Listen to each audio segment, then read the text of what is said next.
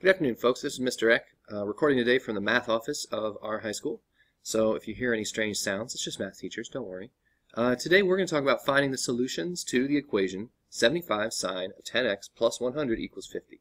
I've chosen this equation because it's the type of equation you might see in the middle of a trig word problem. There's no word problem here, just the equation, but this is the kind of thing that you're going to have to solve in order to get any farther in the word problem. One thing to look at right away is I said find the solutions, plural, to this equation. So we're going to be able to solve the equation using algebra. We're only going to get one solution.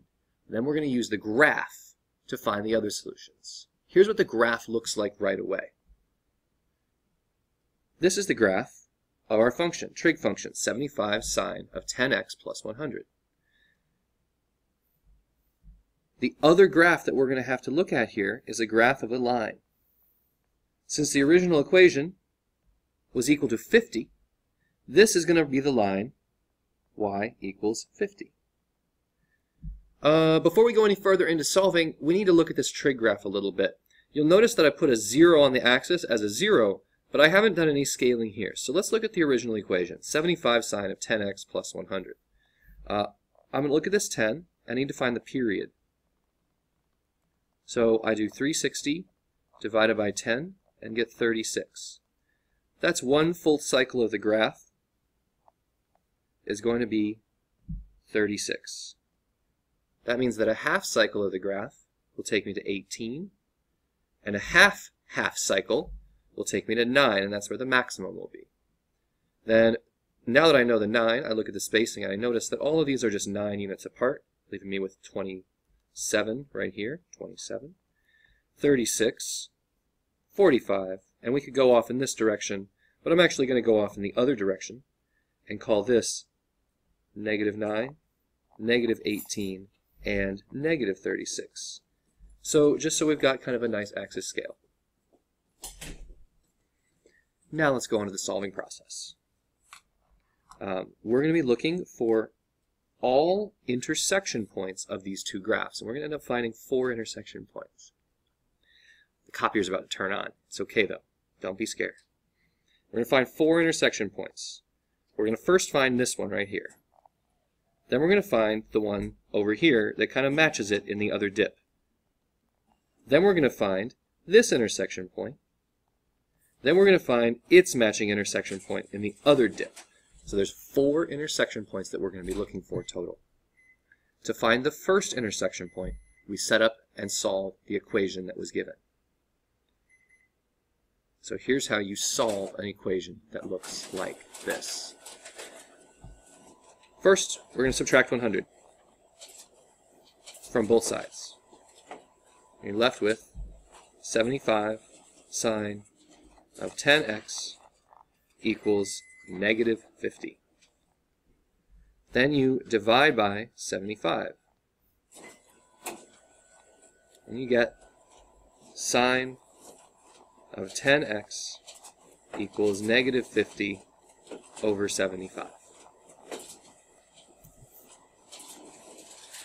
Then you're going to do inverse sine. So if you have an equation like this, it can be solved in this way.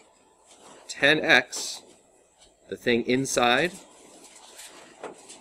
equals sine inverse of negative 50 divided by 75. This is something you can push into your calculator. And when you do, you end up with 10x is equal to negative 41.8. So dividing by 10, x must equal negative 4.18. That's our first answer, answer 1. Let's go back to the graph, remembering that we had an answer, x is negative 4.18. So this was our graph, and this was our line. We had the scale, just like before. So negative 4.18 is right here. And if you follow up or down on the graph, you see that it matches with an intersection point. Well, to find the intersection point over here, we can find this one by doing 36 minus 4.18 again. The graph repeats infinitely. It has symmetry, and so because of that symmetry, you are allowed to repeat that pattern that you see here, repeated over here. So when you do that, you get x is equal to 31.82. That's the second answer. To get the answer that is right here, we're going to draw the same kind of figure. Notice that on the first answer, we were drawing from the right to the left.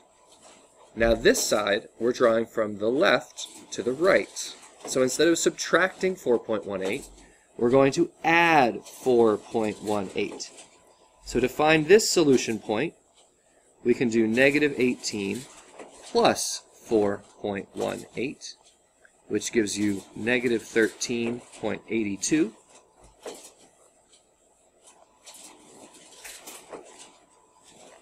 Sorry, I'm just boxing all my answers. And then finally, we're going to find the fourth solution point right here.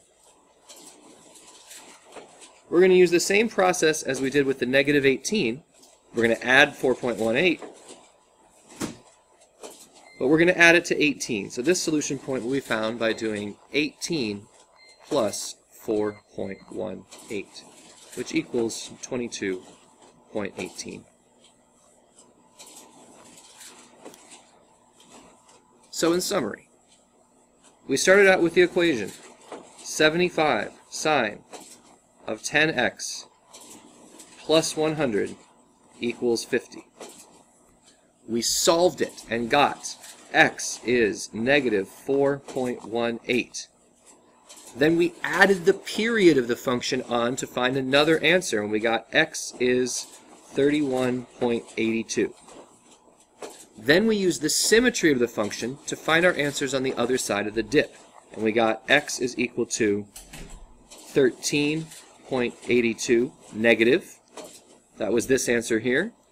And we got x is equal to 22.18. These are the four answers of the intersection point of the line. If this were a trig word problem, there would probably be another step where you would have to use these answers to answer some kind of question. Be ready for my next video that talks about answering questions like that. Have a good day.